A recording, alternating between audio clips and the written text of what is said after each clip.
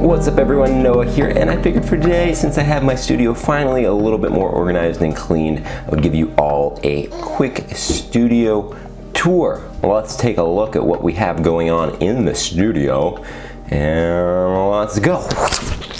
Alright, so over here we have my shelf, which has some spare gear that I'm not using at the moment. Got my flute collection, got an APC-20 when I do more mixing on the computer, got a little Axolotl, got my switch, got some other gear, got some camera gear. We've got a Volca sample down there, and then also up here all of my soldering gear for when I make gear, and just a nice big old box, just absolutely full of components there. So yeah, that's that part of my studio.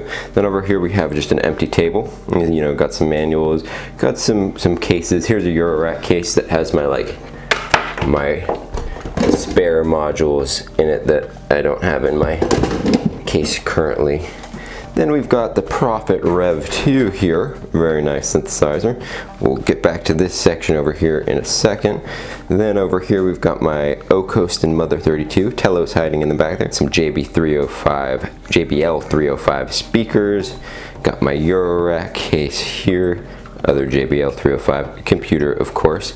And then over here we have my mixer, which is a 16 channel, I think, 4-bus mixer, which is getting bussed out into here. And what's nice about that is this has 4 inputs, this has 4 outputs, so I can sort of determine where everything is going. So I plug everything in there, it gets bussed out in 2 stereo channels, which then gives me a little bit of mixing I can do in the box.